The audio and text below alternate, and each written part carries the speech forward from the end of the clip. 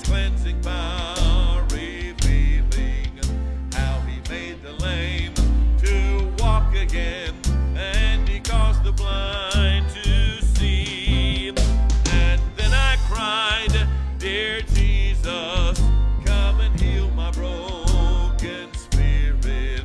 And somehow Jesus came and brought to me the victory. Oh, victory in Jesus, my Savior forever. He sought me and he bought me with his redeeming blood. He loved me ere I knew him, and all my love is to him. He plunged me to victory beneath the cleansing flood. I heard about a mansion that he has built for me in glory, and I heard about the streets of gold beyond the crystal sea, about the angels singing and the old redemption story. And some sweet day I'm gonna sing up there the song of victory. Sing victory in Jesus, my Savior forever. He sought me and with his redeeming blood, he loved me ere I knew him, and all my love is to him.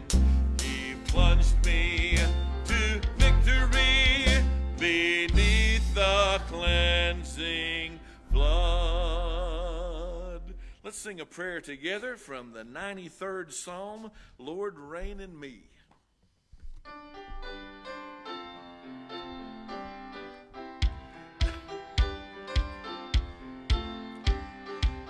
Over all the earth you reign on high, every mountain stream, every sunset sky. But my one request, Lord, my only aim, is that you'd reign in me again. Lord, reign in me, reign in your power over all my dreams. In my darkest hour, you are the Lord of all I am. So won't you reign in me again?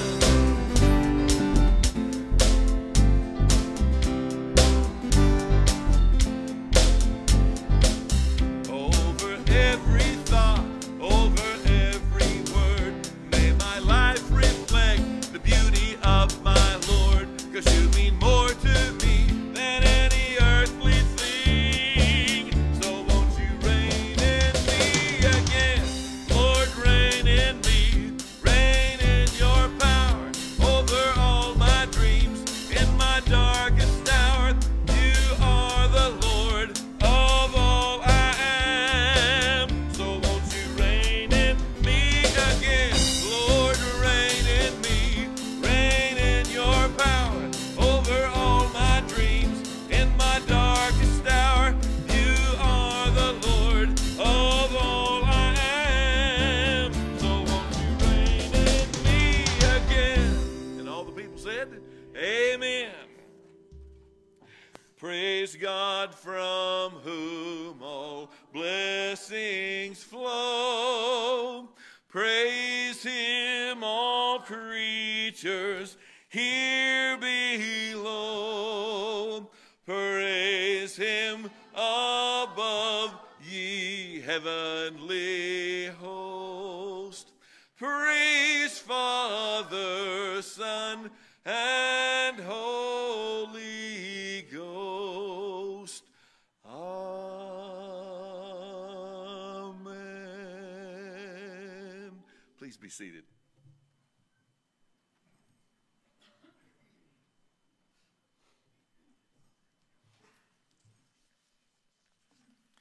Good morning, brothers and sisters. So good to see you this morning. So good to see you in the Lord's house. We've come here to worship because God has been good to us. He has saved us through the work of His Son. He has forgiven us of all of our sins by the blood of His Son, and by His wonderful grace He has filled us with His Holy Spirit, and He is sanctifying us and preparing us for that great day that is coming. Are you ready for that day? Well, this is the best way to get ready for that day, is to gather with God's people. This is finally what heaven is going to be. It is going to be God's people all gathering together in the presence of the Lord, and we will serve Him and worship Him forever. And so being together, singing together, serving together, worshiping together is a foretaste of the glory that is awaiting all of us. There's so much more to it than that, but this is what the gathering of God's people is. It is a looking forward to that great gathering time. People have been separated and walls have been built up between people, but the Bible says that through the work of Jesus, God has knocked down all of those walls so that God can bring all people together under one Lord, our Lord Jesus Christ. I hope this morning that He is your Lord, that He is truly your Lord, that He is truly your Savior, that you've truly turned to Him for salvation and for hope and for peace and for joy and all the wonderful blessings that come to us through our Lord Jesus Christ. I'm so glad to be in the sanctuary of the Lord with God's family, with God's people. And isn't it wonderful to know that all over this world, all around the globe today, this great big world, that there are people just like us who speak all kinds of different languages, who don't look like us, whose culture is different than ours, but who has the same Lord, that they are gathering to worship just like we are today. That is a great comfort to me, that God has people all over the world, and we're going to be gathered together with all of them someday. Praise God that Sister Sharon is doing so well. Sharon Arnold is recovering wonderfully, and God has been so good. I mean, the procedure went so well. The recovery is going so well. And so we just give thanks to God for that. Continue to pray for her and for David and the bunch as they care for her. It's great that Sister Diana is doing so well, that she's recovering. And I asked Phil, but we are going to have Jason will probably tell us about this later. We are going to have the fall festival at the Stokes house that we've had. I don't know how many years. Somebody, maybe a church historian, Les, can tell us. I don't know, 30 years, 40 years, 150 years, 300 years, something like that. We've been having this thing, and we're going to have it this year as well. So be making plans for that. I do want to, before we're going to say the creed today, and I want you to, here in just a minute, grab a hold of somebody, and we're going to pray together. Before we do that, we're going to say the creed, but be praying for the Bennett family. Many of you probably know Joanne Bennett Wade, and he has 5 siblings. Their sweet mother, who's been in our community for such a long time, faithful member of the Methodist Church. She passed away a few days ago, and her service is going to be tomorrow. There will be a visitation tonight as well. So be praying for the Bennett family.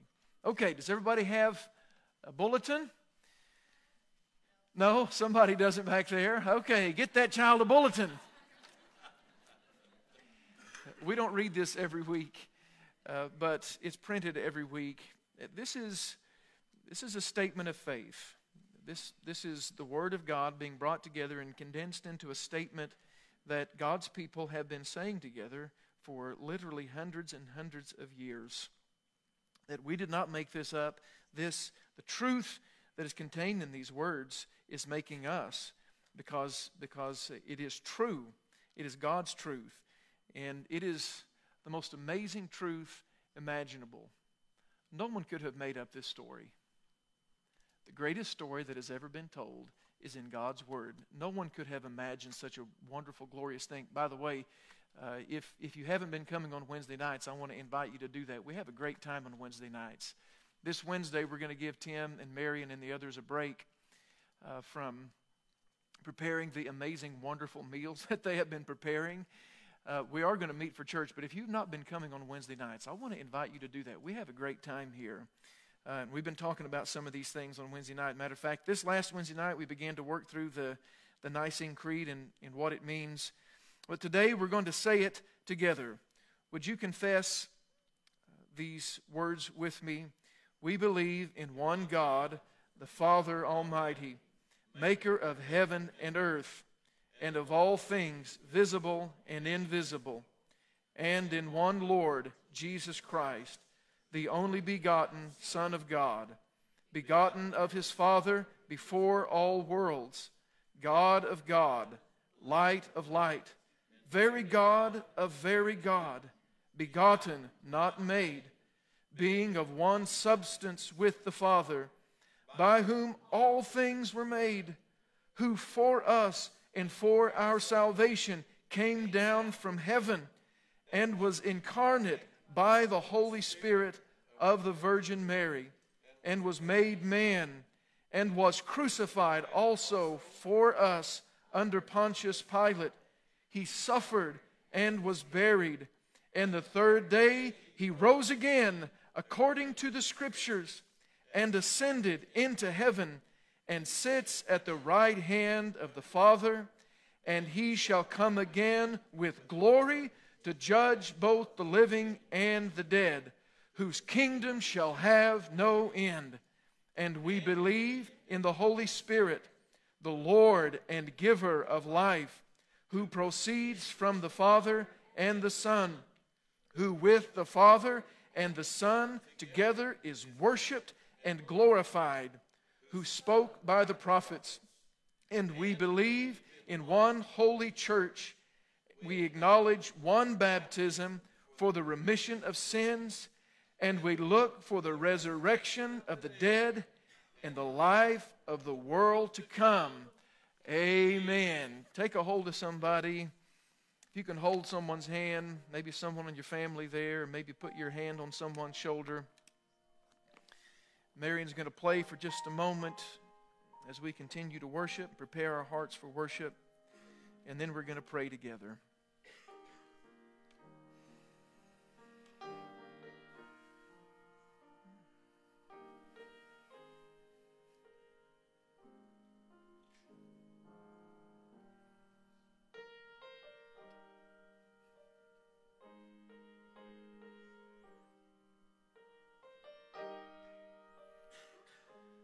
Lord, what an inexpressible comfort to be in your house with your people, to be in this sanctuary, a family, a place of refuge, and a place of help, and a place of encouragement, and a place of truth, a place of peace, and a place of joy. This household of faith that you have created by your grace, by the work of your Son, by the work of your Spirit, who has called us and brought us together and has bound our hearts together as brothers and sisters in Christ. We have one another. We are not alone in this world. And we're thankful, Father, to be your children, to know that you know us, and that you love us, that we can love one another and pray for one another and encourage one another and forgive one another and be forgiven and be reconciled to one another in a world that is so fractured and so broken, that we can find unity and healing in your Son. Lord, I'm so thankful for every person who is here.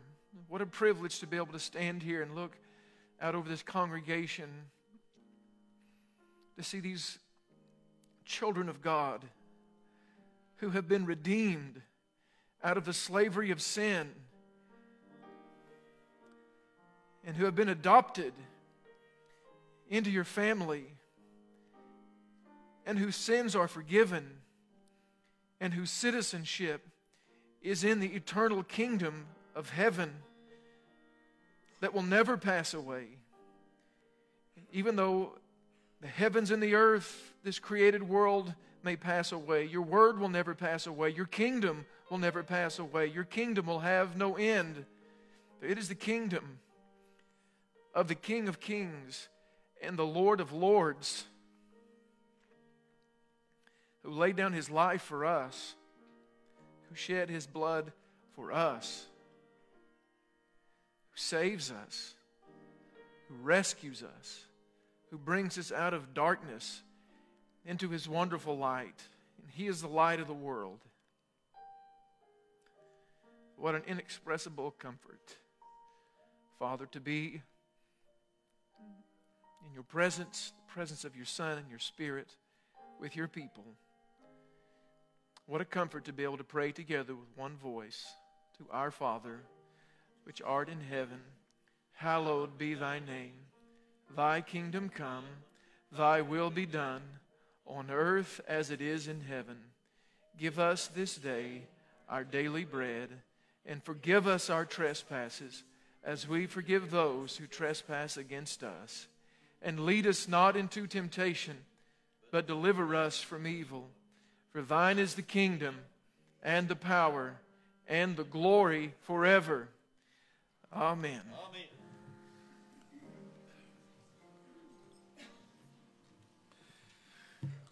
Ephesians chapter 6:14 says, "Stand, therefore, having girded your waist with truth, having put on the breastplate of righteousness." This hymn story goes back about 163 years to a time in our nation's history right before we were about to be torn apart by a great civil war.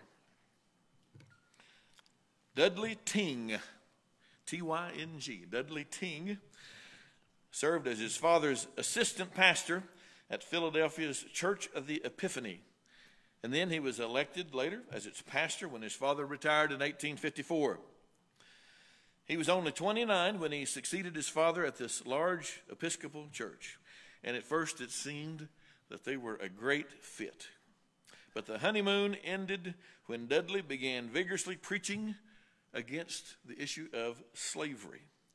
Loud complaints rose from the more conservative members, resulting in Dudley's reading the handwriting on the wall. He was no longer wanted. He resigned in 1856. Preaching about an important cultural issue was something that made folks uncomfortable, and so he was no longer the pastor. He and his followers organized the Church of the Covenant elsewhere in the city of Philadelphia, and his reputation began to grow as someone who was reaching out to particularly men. He began noontime Bible studies at the YMCA, and his ministry reached far beyond his own church walls. He had a burden for leading husbands and fathers to Christ, and he helped organize a great rally to reach men in the 1850s. It was on a Tuesday, March 30th, 1858, he was preaching to 5,000 men who were gathered. As Dudley looked over this sea of faces, he just felt this overwhelming burden. And he famously said, "I would rather this right arm were amputated at the trunk than that I should come short of my duty to you in delivering God's message." That's what he told the crowd. It was an amazing, powerful message. Over 1,000 men were converted on just that one service that day. 2 weeks later, Dudley Tyng was visiting in the countryside, watching a massive corn thrasher in the barn. His hand moved too close to the machine. His sleeve was snared. His arm was ripped from its socket, the main artery severed. 4 days later, his right arm was amputated close to his shoulder. When it appeared he was dying, they knew he wasn't going to make it. Dudley and his aged father were having a conversation. His father asked him, "Son, what should I tell people?" And this is what Dudley Tyng said, "Stand up for Jesus, Father, and tell my brethren of the ministry to stand up for Jesus." He passed away. Reverend George Duffield of Philadelphia's Temple Presbyterian Church was deeply stirred by Dudley Tyng's funeral. And the following Sunday, he preached from Ephesians 6:14 about standing firm for Christ. He read a poem he had written, inspired by Dudley Tyng's message. Stand up for Jesus, ye soldiers of the cross. Lift high his royal banner, it must not suffer loss. The editor of a hymnal heard the poem, found appropriate music, and published it. Stand Up for Jesus soon became one of America's favorite hymns, and it still extends Dudley's dying words to millions. I'm going to ask you to stand with me. Let's sing a couple of verses of Stand Up for Jesus.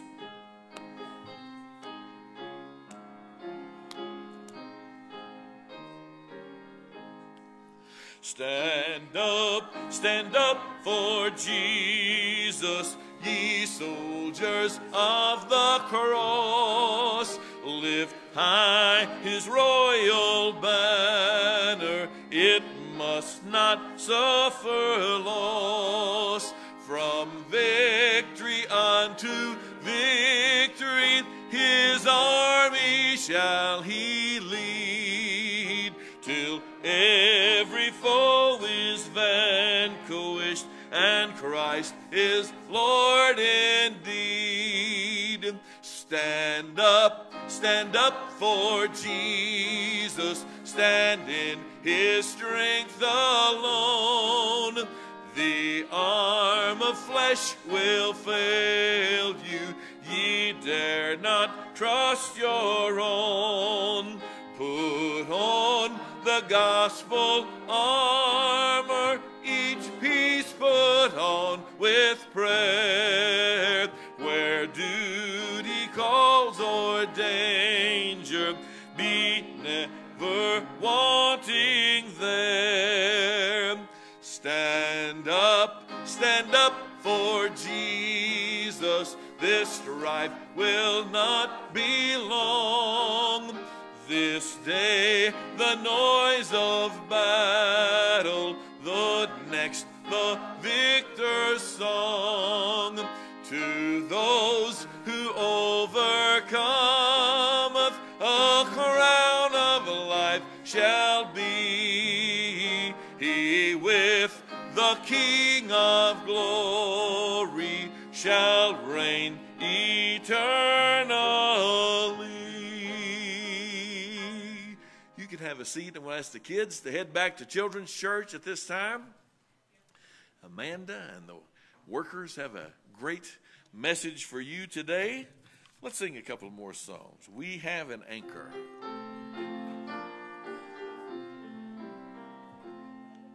Will your anchor hold in the storms of life, when the clouds unfold their wings of strife? Oh, when the strong tides lift and the cables strain, will your anchor drift or firm remain? We have an anchor that keeps us so steadfast and sure while the billows roll, fastened to the rock which cannot move, grounded firm and deep in the Savior's love, held secure by faith in the Savior's hands, shielded by his grace, on Christ we stand. He is Lord of all, we should never doubt. Through uncertain times he is solid ground. We have an anchor that keeps us all steadfast and sure while the billows roll, fastened to the rock which cannot move, grounded firm and deep in the Savior's love. You have carried us through the raging sea. In the fire and flood we stand redeemed. Through the storms of life you will not let go.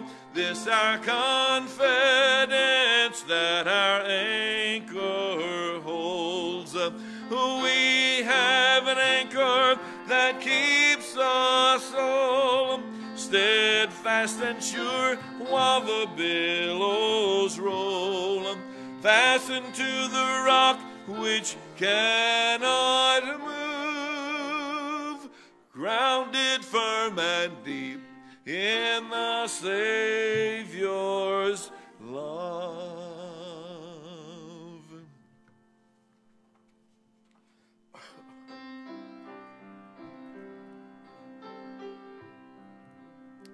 I have decided to follow Jesus. I have decided to follow Jesus. I have decided to follow Jesus. No turning back, no turning back. The world behind me, the cross before me.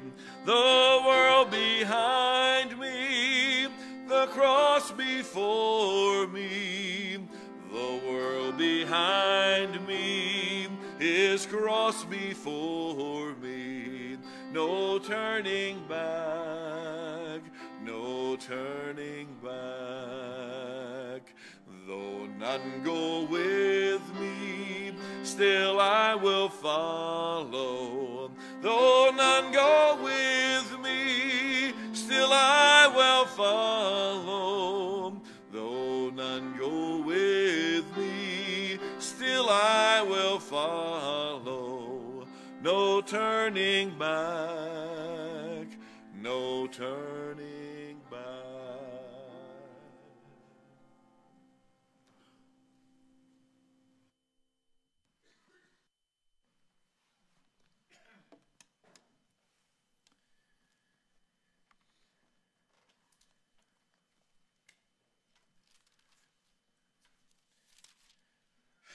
Genesis chapter 6.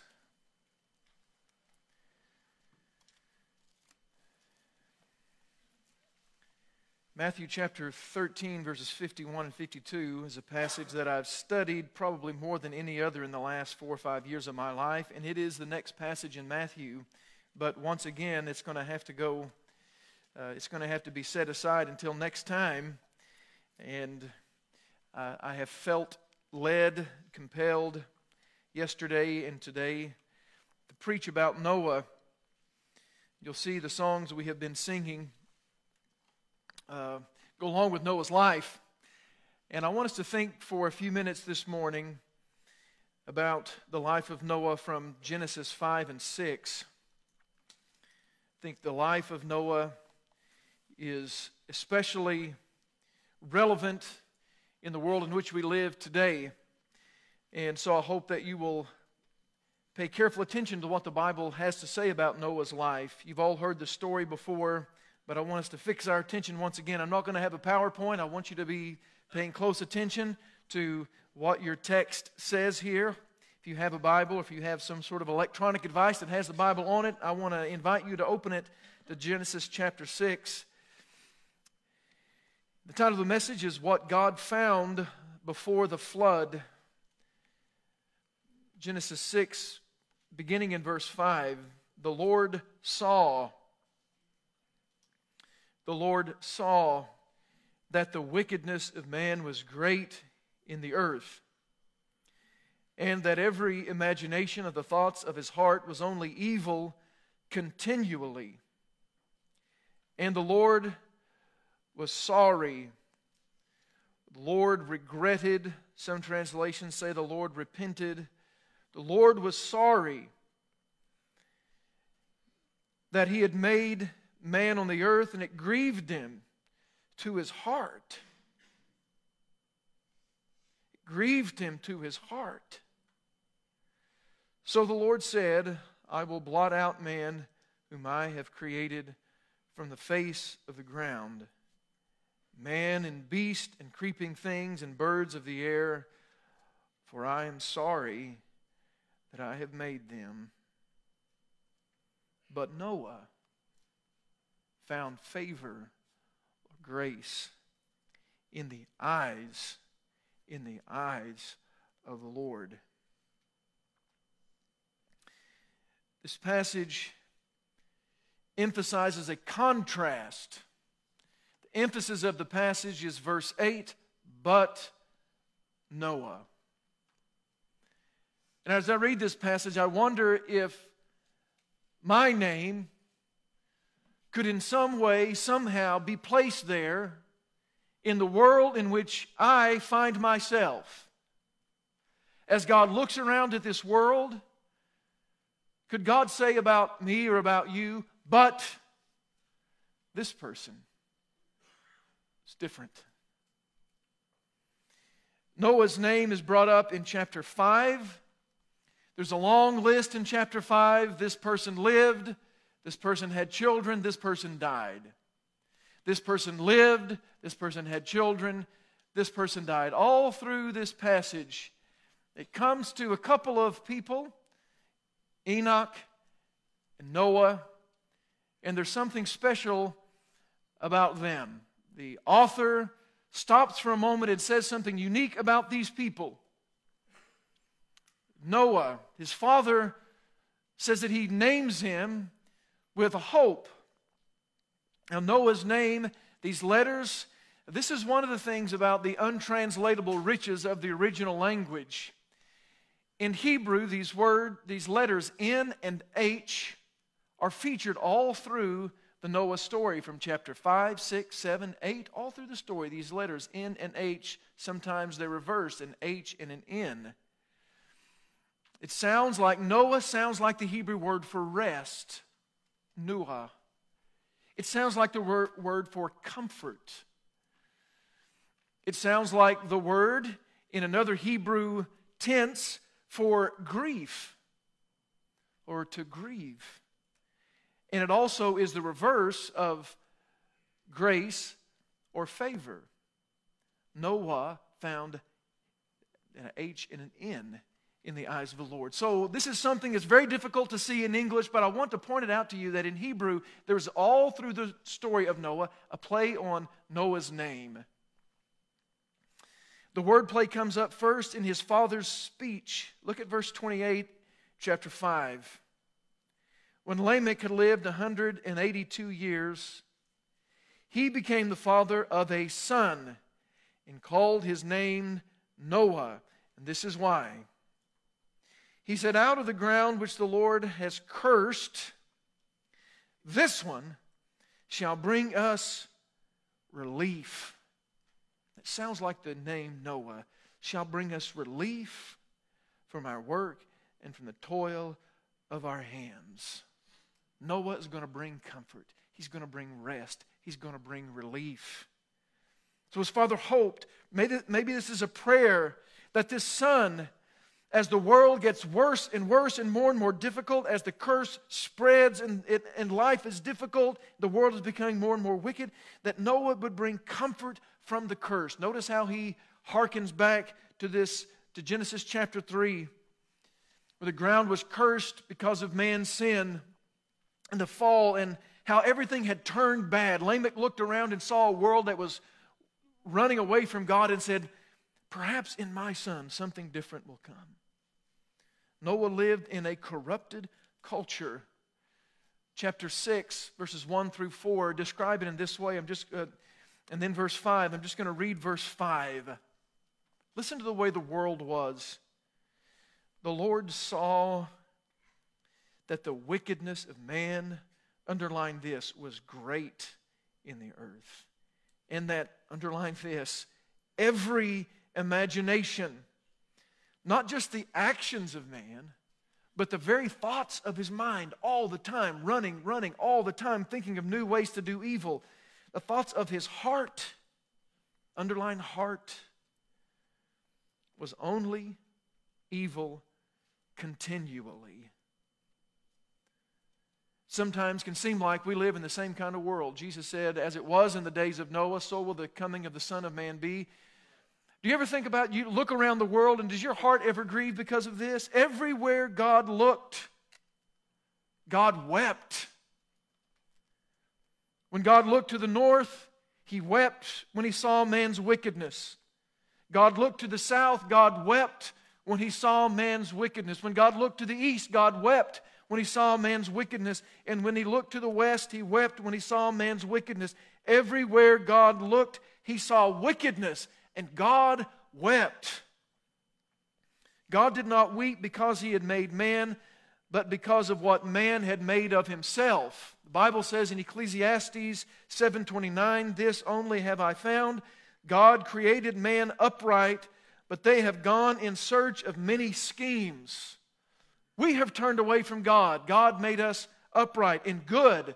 The Bible says God created man in his own image. In the image of God he created him. Male and female he created them. And God saw that it was very good.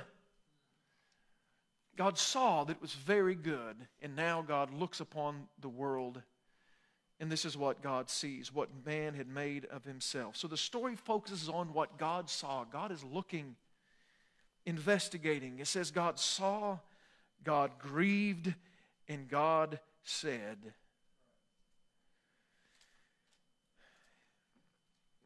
Walter Brueggemann said years ago, I heard him preaching on this text, that the flood is God drowning in God is going to drown God's sorrows. He's focusing on this idea of God grieving and God weeping. And this is what the flood is. The display of God's wrath is God's weeping, God's sorrows, the overflow of God's sorrow. God saw, God grieved, and God said, I'm going to wipe it all out. It's too much for me to look upon anymore. So everywhere God looked, God saw the wickedness of humanity's heart. And notice, when God saw humanity's heart, it grieved God's heart. It hurt God's heart to see what was going on in the world. So what God's eyes saw hurt God's heart. It reminds us of Jesus looking over Jerusalem. Jesus is the very incarnation of God. He said, if you've seen me, you've seen the Father. And Jesus looks upon Jerusalem that has rejected the gospel. And the Bible says that Jesus wept over the city because they had rejected God's way. Can you imagine in your mind and in your heart, God weeping over our world? Sometimes we think, and in some ways this is right, sometimes we think that God looks down the world and is wrathful and angry, and yes, that is a part of it, but more than that, we see in the life of Jesus that when God sees a sinful world destroying itself, God weeps and he grieves. So God's wrath is portrayed as God weeping, but that's not all God saw when God looked at the world of that day. Then the story tells us what God's eyes found before the flood. Noah found favor, underline that, in the eyes of the Lord. This word for favor, I want you to turn over to Genesis 18.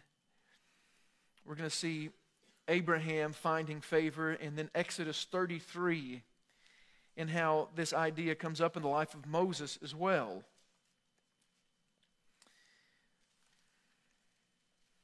So again, this word favor is the letters of Noah's name turned around the other direction, so it's related to Noah. Noah found favor. In Genesis chapter 18,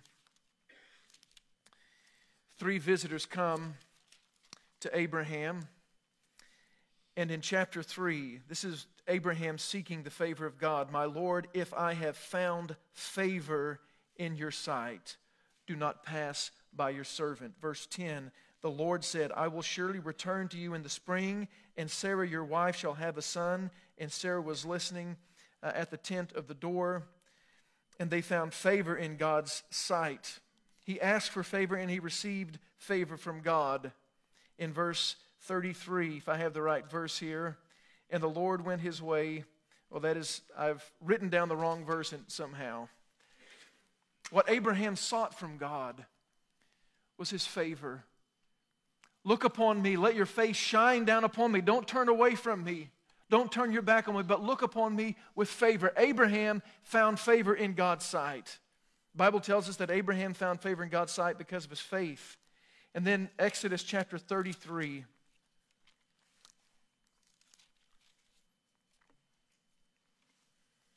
Verses 12 through 14.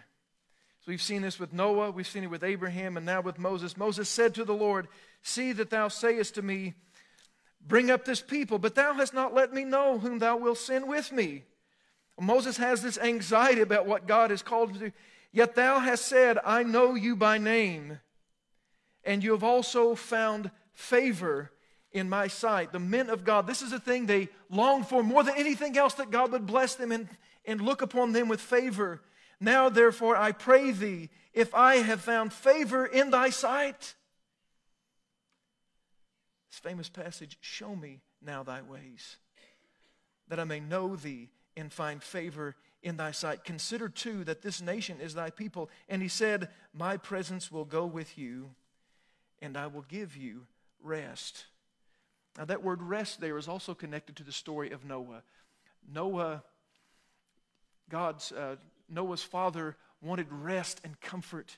God says to him, I'm going to show you favor and I'm going to give you rest. It's echoed in the saying of Jesus in Matthew chapter 11, come to me and I will give you rest. We can receive rest from God. We can receive favor from God. Is it possible for us to bring rest to the heart of God? As we go through that story, chapter 33 and chapter 34, Moses does find favor in God's sight, and God blesses him by revealing himself to him. But this is the question in the story of Noah. Why did Noah find favor in the eyes of God when the whole world was breaking God's heart? It says Noah found grace, or Noah found favor in the eyes of God. How did that happen? Some people read this verse and really interpret it out of context and say, this was just pure grace. And in a sense, everything is pure grace.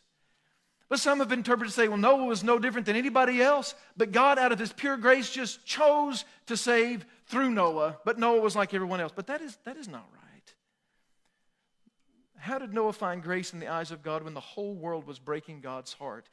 Notice verse 10 and following in chapter 6. Noah was a righteous man, blameless, underline that, in his generation. Noah walked with God. Now the earth was corrupt in God's sight, and the earth was filled with violence. And God saw the earth, and behold, it was corrupt, for all flesh had corrupted their way upon the earth. This passage tells us that there was something different in this world about Noah. Noah found favor in God's eyes because Noah walked with God in righteousness. When the rest of the world, everyone else in the world was running away from God in wickedness, Noah walked with God, and this is why he found favor in God's sight. Listen to me. I want you to especially use teenagers up here. I want you to listen to me because I know that the world you're growing up in is difficult. And I know that there are all kinds of temptations that you face. You carry them around with you in your pocket. I know it's difficult. And I know what it can feel like at your school. Everybody else, preacher, you don't know what it's like to be on this football team. You don't know what it's like to be in these classrooms. You don't know what it's like to walk these hallways. You don't know what it's a difficult place, preacher. It's difficult. And everywhere I look, there are temptations. I want you to understand this, and I want you to see the life of Noah. It is possible to be faithful even in a dismal world. It is possible. You can do it by God's grace. You don't have to follow the crowd. You don't have to go the way everybody else is going. And it's easy to justify it in our heart. Well, everybody else is doing this. It must be okay. You don't have to live like that. You don't have to. What does God see when he looks upon us? He's not going to find perfection. There's only one perfect. Jesus is perfect. The Bible says if we say we have no sin, we lie, and the truth is not in us, okay? No one's saying that you're going to be perfect. When you fall down, God can raise you back up. But just because we can't be perfect does not mean that we cannot stand out from the rest of the crowd. The Bible says in Philippians 2:14 through 16. Now this is interesting, though. This is not what I would expect it to come right before this verse, but I like it. He's thinking about the wilderness generation and how they complained and grumbled all the time. He says, do all things without grumbling or complaining. Now, we could preach the rest of the time just on that. That you may be blameless and innocent. Now, underline this. Children of God without blemish in the middle of a crooked and perverse generation, among whom you shine like stars in the world, like lights in the world, holding fast to the word of life. In fact, this is your calling, young people. This is for everybody, but this is your calling. To shine like stars in a wicked and corrupt generation. And God will give you the grace to do it. To stand out by standing up. When the whole world said yes to sin and to wickedness and to violence and to perversion, Noah said no. I don't care what everybody else is doing. I will not go there. We can be people of peace in a world of bloodthirsty violence. We can. We can be people of purity in a world of perverted sexuality. Is it possible? Yes, it's possible. We can be people of generosity in a world of grasping greed. We can be. It's possible. We stand out when we stand up for the word of truth, for the truth of God, and refuse to bow down and to blend in with the rest of the world in rebellion against God. You're going to stand up and stand out, or you're going to bow down and blend in? My dad's favorite story is the story of Daniel and the 3 Hebrew children. And literally, when Nebuchadnezzar said, when you hear the horns play, everybody bow down. Can you imagine a whole crowd of people, a mass of people, when they hear the song play out, everybody literally bows down. And can you see the 3 Hebrew children standing up when everybody else bowed down?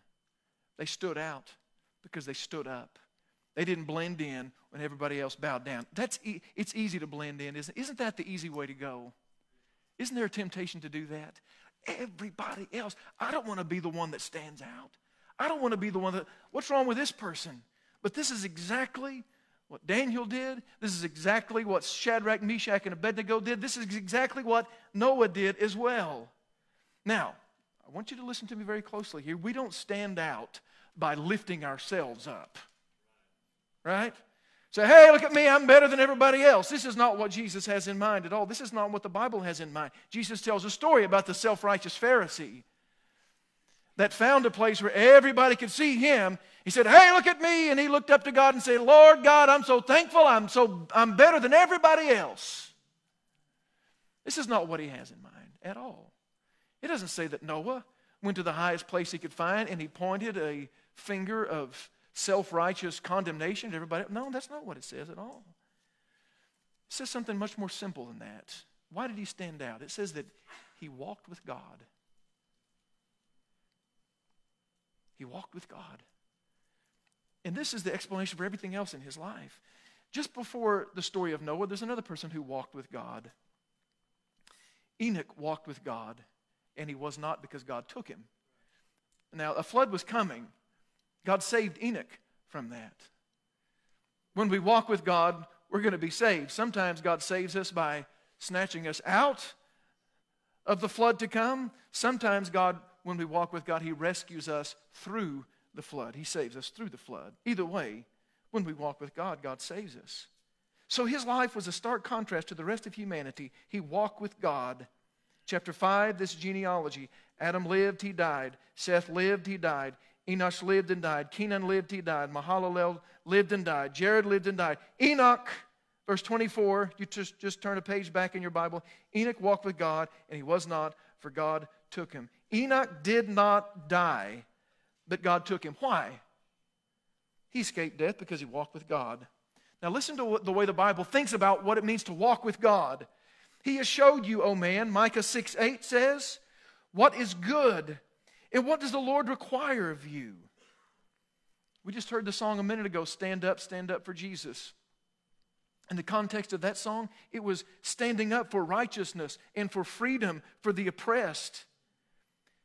To do justice, to love kindness, and to walk humbly with your God. To walk humbly, not self-righteously. Noah was righteous, yes. Blameless, yes. He was not self-righteous. When every imagination of man's heart was only evil all the time, Noah walked with God, and that made all the difference. I have a feeling that Noah was righteous and blameless because he walked with God. His connection to God is the thing that made all the difference in his life. Noah was the exception that God found. Notice chapter 6, verse 22. Noah did this. He did all that God commanded him. By faith, Noah was willing to be a fool for God. Chapter 7, verses 1 through 4, God tells Noah to bring 7 pairs of all the clean animals.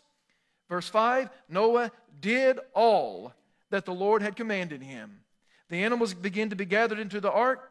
Verse 9, 2 by 2, male and female, went into the ark with God as God had commanded Noah. And a restatement, chapter 7, verse 15 and 16. They went into the ark with Noah, 2 and 2 of all flesh, in which there was the breath of life, and they entered, male and female of all flesh, went in as God had commanded him, and the Lord shut him in. Noah obeyed God. He did what God said to do. Did it make sense? Probably not. And there are going to be a lot of things in life when we're walking with God, God is going to tell us to do it, and it isn't going to make any sense. It doesn't matter that it makes sense to us. All that matters is that it makes sense to God. That's it. Was Noah saved? Yes. Noah was saved because Noah obeyed. He obeyed because he believed God. He believed God because he walked with God. When everything else was washed away, Noah was saved because Noah obeyed. It's interesting in the story of Noah, in this narrative, through all this commanding and doing, Noah never says a single word. He just does. God speaks and Noah obeys. He doesn't argue, doesn't knock back, doesn't ask for explanations. He just does it. A few points of application. Beyond what we've already talked about, and we're going to look at some of that again, but I think it's important to notice this, that our lives can grieve God or give God comfort and joy. So how can my life affect God? He is the almighty, He's the omnipotent, all-knowing, infinite God. I can't do anything to it. Yes, we can. God is not a robot. God is a Father in heaven. He is a person. It is possible for us to make God smile. The Bible says God rejoices over us. Noah comforted God as he stood up and he stood out. The Bible commands us in Ephesians 4:30, do not grieve the Holy Spirit of God. In Luke 10, verse 21, one of the most beautiful scenes in the Gospels, Jesus has sent the disciples out and they come back and report what the Holy Spirit has done through them. And the Bible says that Jesus rejoiced. What God was doing through the disciples made Jesus rejoice. Their obedience and their faith in following Him. We can cause the Lord to rejoice. God is a Father. God is a person, not a robot. The way I live, my obedience, walking with Him, it brings joy to Him. It brings comfort to God. Is my life grieving God by going with the flow? Or am I bringing comfort and joy to God by standing up for the truth? Now let me go back to this one more time because it's important, especially in a message like this. Noah was righteous, but he was not self-righteous. How do we stand up? The beginning of Jesus' preaching, Matthew chapter 5, shows us how to be different than the rest of the world. The Beatitudes show us that Jesus has called us to stand out and to stand up. How do we do that in this world? Listen to me, young people. Jesus said, blessed are the poor in spirit, for theirs is the kingdom of heaven. That's the opposite of self-righteousness, the very opposite of it. It's the opposite of going around condemning everyone else. I'm poor in spirit. I know my need of grace. Blessed are the meek, for they shall inherit the earth. That's the opposite of blessed are the powerful who take what they want. Blessed are those who mourn the unrighteousness, the injustice, the wickedness, the hurt and the pain in the world, who mourn that and mourn their own sin. Blessed are those who hunger and thirst for righteousness, for they shall be filled. Blessed are the merciful, for they shall be shown mercy. Blessed are the peacemakers, for they shall be called sons of God. This is what it means to stand up and to stand out. Blessed are the pure in heart, for they shall see God. Blessed are those who are persecuted. Not that those who hurt anyone else. Blessed are those who are persecuted for righteousness' sake. For theirs is the kingdom of heaven. The fruit of the Spirit is love, joy, peace, patience, kindness, gentleness, goodness, faithfulness, and self-control.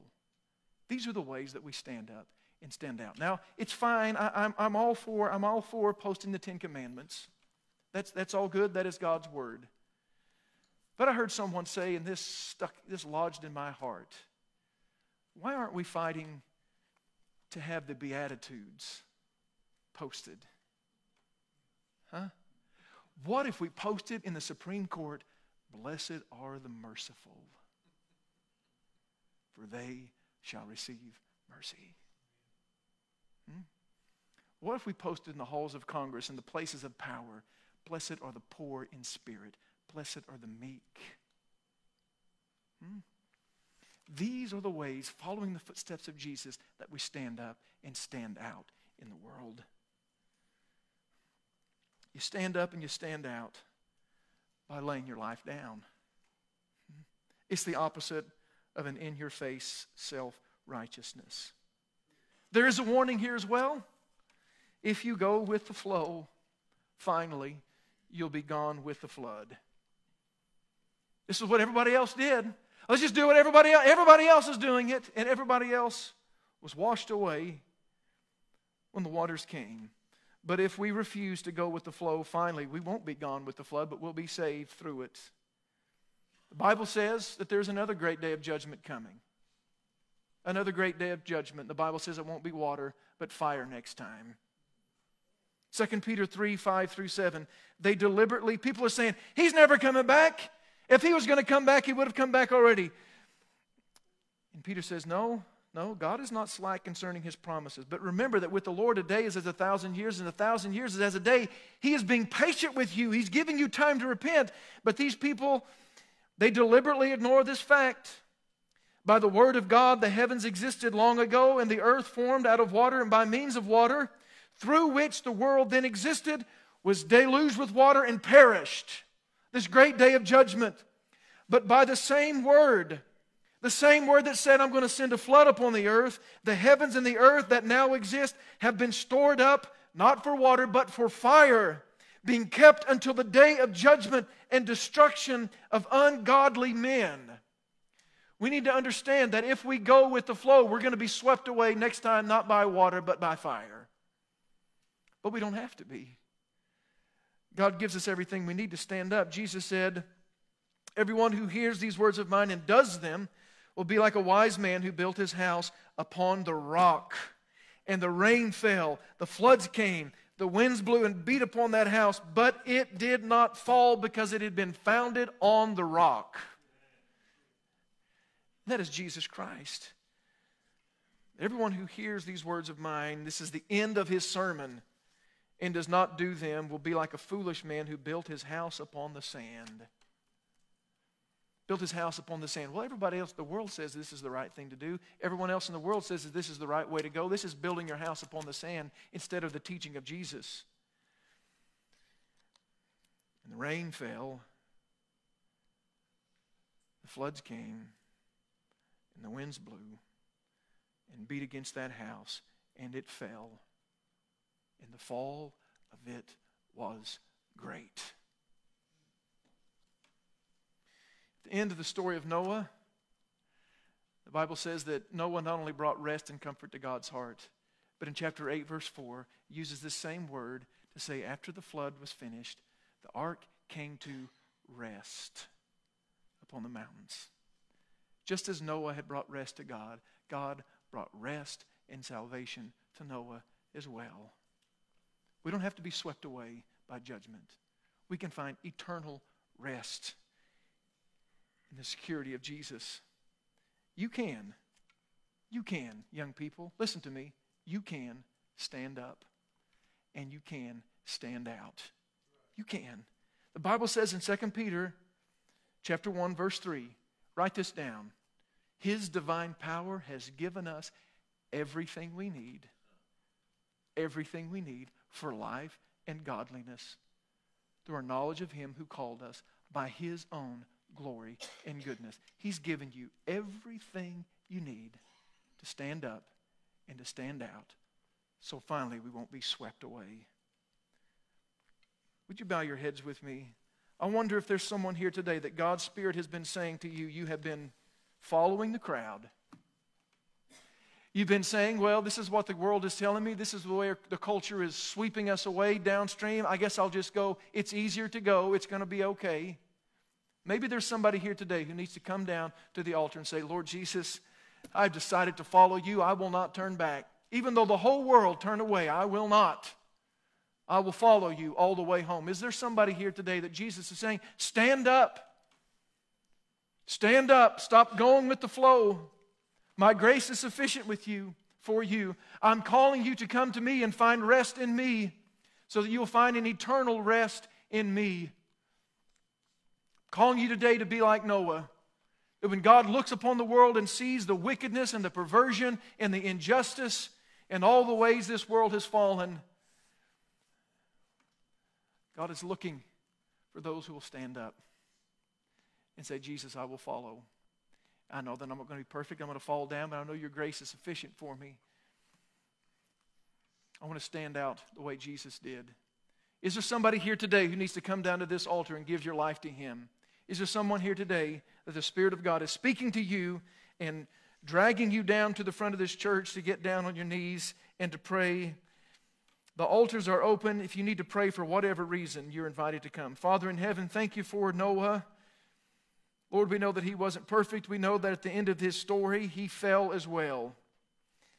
You are gracious and you're merciful. Lord, I pray today that your Holy Spirit would move among us. Help us to know that your grace is enough. Your grace is sufficient. Your grace is greater than our sin. And help us to hear again that call to take up our cross every day and follow you. That people might see the light of our lives and come to know you as their Savior. In Jesus' name we pray, amen. Would you stand? As the hymn of invitation is sung, I invite you to come with every head bowed and every eye closed. If God is calling you to come down. We will pray with you.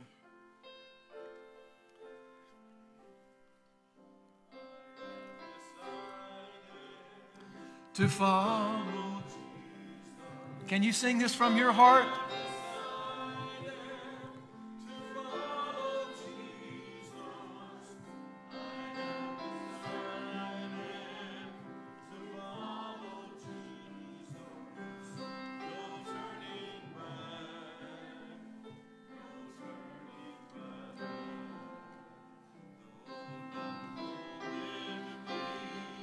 You may need to come by yourself. That's okay. We'll meet you here and pray with you. Do you need to come? Do you know that your life is right with the Lord?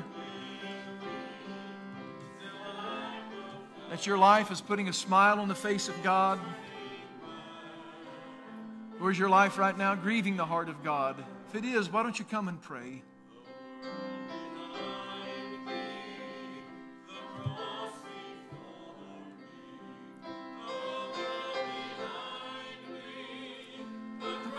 Before me, the world behind me, the cross before me.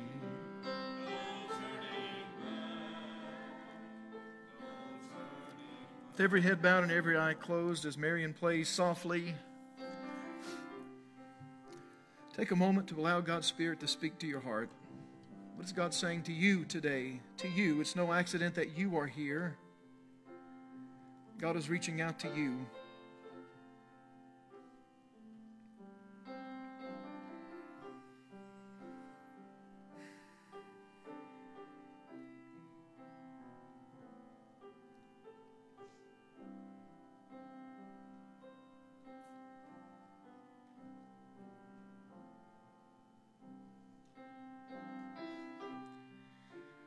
Father, I pray for these precious people that you love with all of your heart.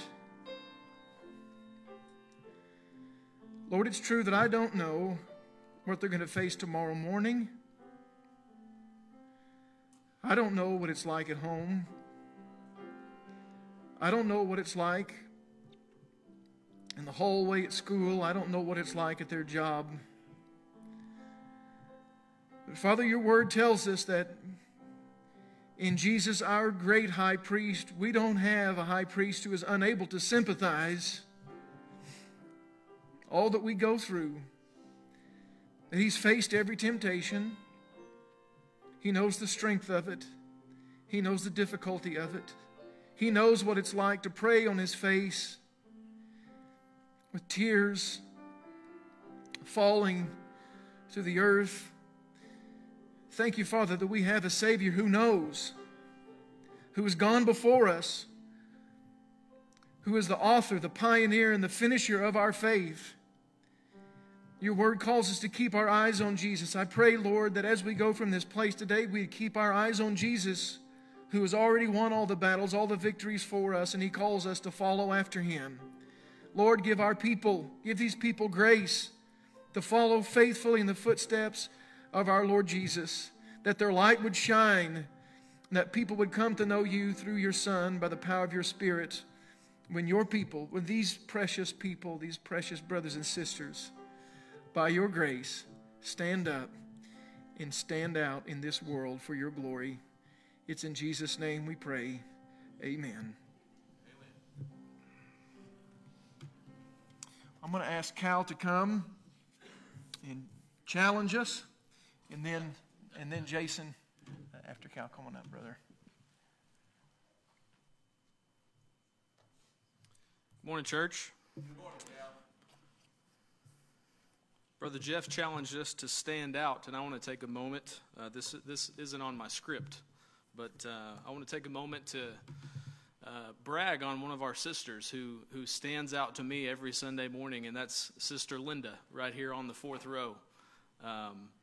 I happened to be standing at the entrance this morning whenever her and Wes walked up, and as she always does, she has that great big smile on her face, and she said, "Are you ready for another Cal joke this morning?"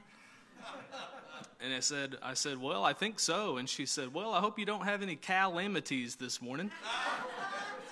And she said, "But if you do, remember, God is on your side. If God is for us, who can be against us?" Sister Linda, thank you for standing out and always being joyful. Truly is an encouragement. Thank you. Don't forget, tonight at 6:30, we're having session 2 of our Breaking the Huddle book study. And just to give you a sneak peek, I wanted to read a little excerpt from section 1 of our book that we're going to be going through tonight. So this section is called Redeeming Huddles. The hope is this: Christian huddles have a way of turning into amazing plays. We may decry the holy huddle, but let's extend the American football analogy. Teams get into a huddle in order to do what? To prepare for the next play. The players face each other in a tight circle before each play. The other team cannot enter. They need this private space to get crystal clear on the next play. They have to be close enough to tune out the crowd and hear the quarterback call the play. This is how they become single-minded, which is key to success. There is also camaraderie in the huddle. They regroup, they refocus, and they keep the momentum going. In that sense, a Christian huddle is a good thing. It allows us to develop camaraderie and unity, and it helps us focus on the next play, what God's Word calls us to be about and to do. And it allows our God-appointed leaders an opportunity to speak to us and guide us as a whole group. Huddled communities have this going for them. They are circled up. They are together. Christian community can be similar to a football huddle. We huddle together because we yearn to be with people who understand and think like us. We need other Christians for joy, vision, community, and guidance to keep walking the faith journey. There is camaraderie and shared motivation and practical help to keep moving forward in our quest to know Jesus and become more like him. Jesus himself had many huddled moments with his disciples. He created private conversations. They needed to hear the inside scoop about what Jesus was thinking. They needed some time alone with their master. The huddle was designed for us Christians to get what we need from God and each other so that we can better fulfill the Great Commission that Jesus gave us to go and make disciples. And that is where breaking the huddle comes in. Wouldn't it be odd if a football team stayed in their huddle forever on the field? Can you all imagine watching that Red River Showdown yesterday? 40,000 in crimson and 40,000 in burnt orange, just watching a couple of huddles, just remaining huddled together the whole time. The challenge in huddled communities is that the scope and the purpose of the huddle may have gotten lost along the way. The huddle that was designed for vision, clarity, and guidance to keep moving toward the mission God gave us as believers has become the mission. We mistake Christian community as the mission versus the Great Commission as the mission. But the great hope of leading a huddled community is that God's people have within their spiritual DNA a pulsing desire to live out the kingdom of God and to be about God's mission. So I hope to see you tonight here in the sanctuary at 6:30. And also, don't forget, our next church-wide community prayer walk will be next Sunday evening. So thank y'all. Have a great Sunday. All right, Brother Jason, come on up. Somehow I knew that since... Standing for Jesus? Is that what's going on? They're still standing for Jesus. Yeah, that's right. If you want to be seated, you can. I don't know how long this is going to take. Go ahead, you can be seated. Somehow I knew that since Texas A&M beat Alabama last night, Cal was going to bring up the football game somehow. So, well, I won't say anything else, Caleb. Sorry. All right. We've got 3 big announcements here. Announcement number 1, no meal this week on Wednesday night. We don't want you to get too used to it and take it for granted, okay? So we're cutting that out this week. You have to fix your own meal on Wednesday. Second thing, October 24th, Stokes Fall Festival, 245th anniversary of the Stokes Fall Festival.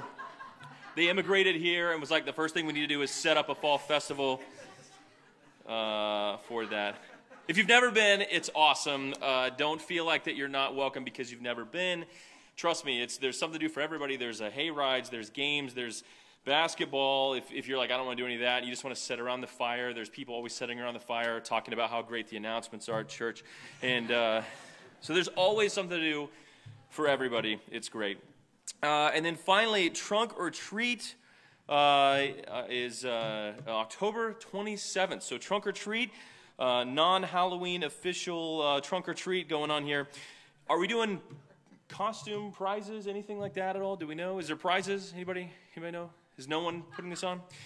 Let's just say there's going to be prizes, and they're going to be great. Things like you're the first to come to communion. Maybe like you get to go first to communion.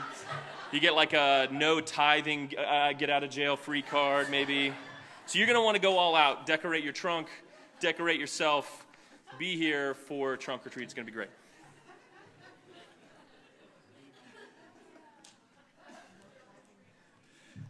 Okay, stand up. The Lord bless you and keep you. The Lord make his face to shine down upon you and be gracious unto you. The Lord lift up his countenance upon you and give you peace, both now and forevermore. Amen. You're dismissed.